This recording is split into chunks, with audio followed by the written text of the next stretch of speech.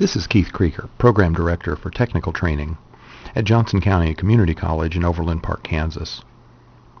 I'm going to do a very brief review of some of the techniques I use to help people get to an empty inbox every day. I'm now running Microsoft Outlook, but the techniques that I describe here would apply to any email system. And the first thing I'm going to do is eliminate some of the extra information that an email system provides us that we really don't need. Most of this comes in terms of columns of information and views of information. The first thing I'm going to do is remove some columns of information. As an example, I'm going to remove the reading pane and some of the previews and some of the calendar views. These are typically provided to make it easier to review messages, but they simply lead us to put them off or keep them around for later use. I'm going to start by turning off the reading panes. When I go to the View menu, I'm going to find Reading Panes and turn that one off. I'm going to temporarily hide the calendar pane on the right by clicking its collapse arrow, and we'll now see we have a large group of previewed messages. I'm going to eliminate some of the columns at the top by right-clicking them and removing them from the view. I can always put them back in if I need them later. I'm going to eliminate the icon column, and since everything in an inbox is high priority, I can safely delete that. I'm going to eliminate the category and follow-up flag columns as well. I won't need those, as my inbox will be fairly close to empty every day.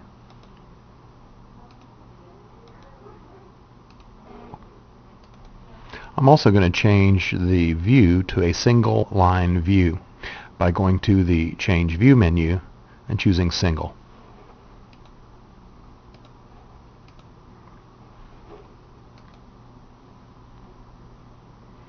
Now that I've eliminated the clutter from the view, I can start to use 4 simple techniques to get this under control.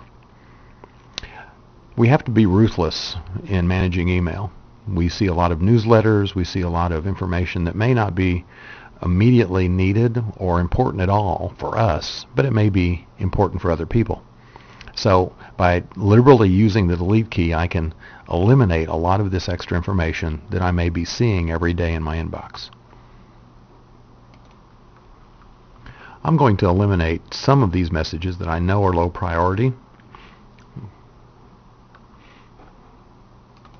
Some of these messages I can move to subfolders if I need to keep them for later use. If I've responded to them and had the system copy my reply to the Sent Items folder, I really don't need those original messages. So any messages I've responded to can be safely deleted. Once I've deleted low priority messages, now I can focus on messages that have tasks in them. And if it is a task that I can complete in 2 or 3 minutes or less, then I'll simply stop, complete the task, reply to the sender that it is completed, and then delete the message. That gets it out of the inbox, and it also gets my to-do list much more manageable. If it is a longer-term task, then I need to turn it into a task, but I need to keep it out of the inbox. I'm simply going to move that to the task list by dragging and dropping it on the Tasks button. As an example, if I need to reconcile my credit card statement, I'm going to grab that message and drag and drop it to the Tasks item.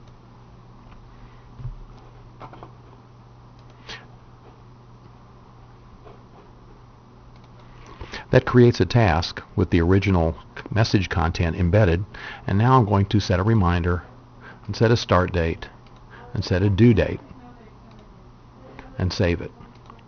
Now I can safely delete that task and that message. After deferring tasks, and if I have the ability, I'll delegate them. I'll simply forward them to someone else to do. These 4 techniques, delete, do, defer, and delegate, will help you get to an empty inbox much more quickly.